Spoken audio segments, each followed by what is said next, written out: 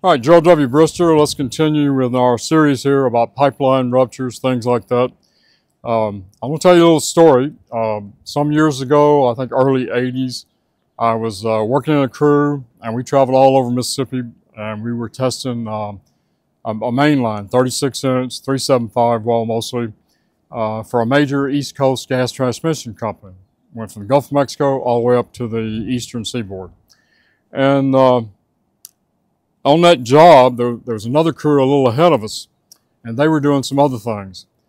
And I didn't work for that company. There was another crew up there doing work, and we knew them. We'd see them in cafes at night. They were going to cut into their own line, and there were two lines for this gas company they were working for, two 36-inch lines that ran parallel to each other, and they went up through the state. At one place, one line crossed under the other one, and it took off in a different direction, okay?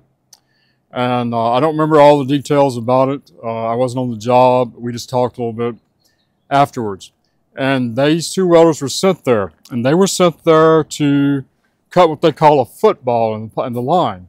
Supposedly the pressure was bled off of it. It was good to go. They had to go ahead to do it. And a football is on top of that pipe. You'll cut something that looks like an oval like this, like a turtle's back, and they call it a football.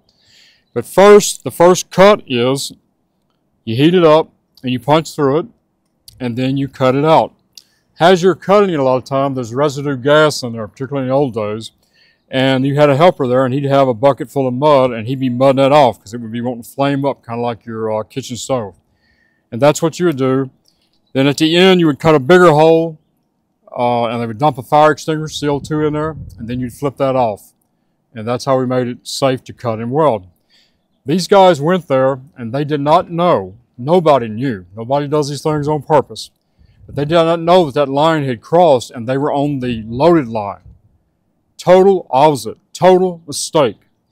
They got up there, and one of the tip-offs, and I'm going to tell you this, he got up there to cut into this thing, and later he said it took a long time, he thought, to heat it up. That's one of your tip-offs.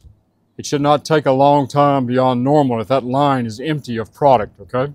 So he heated it, and he finally got it hot enough to punch through it.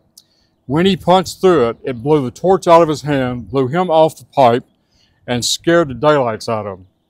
If you've ever been around a big pipeline, they're venting the gas, even a 6-inch line or 8-inch, it's screaming. And I can't imagine what that sound must have been like. Okay. An old timer taught me this trick, and it was to carry a stethoscope with you. People don't make mistakes on purpose, but people make mistakes, and I carried one for years in my truck. You use this stethoscope, and you test that line when they tell you it's good, and you listen. If there's product in that line, you're going to hear it hissing. You're going to hear it flowing. Same thing if you're running pigs. There's a video that's been out I've seen on the internet in our welding circles, and it shows these guys with their ears to the pipe. What are they listening for? Well, they were listening for what's called a pig, and I'll make a video about that. It looks like a bullet going through a barrel of a gun. It cleans the pipe. It does a lot of different things. But you can hear those moving through the pipe with this. But the biggest thing I want you to know, these stethoscopes are cheap. You don't have to have a high dollar one.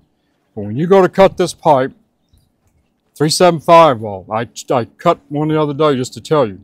It should take about 7 to 10 seconds to get this hot enough to kindling temperature, which is when it turns orange before it gets real liquidy, and you can punch through it. If it's taking longer than that on 375 well, and less than that on 250 well, and just a little more on 500 well, you need to stop and go tell somebody something's not right here. I'm Gerald W. Brister. You got to be your own safety guy.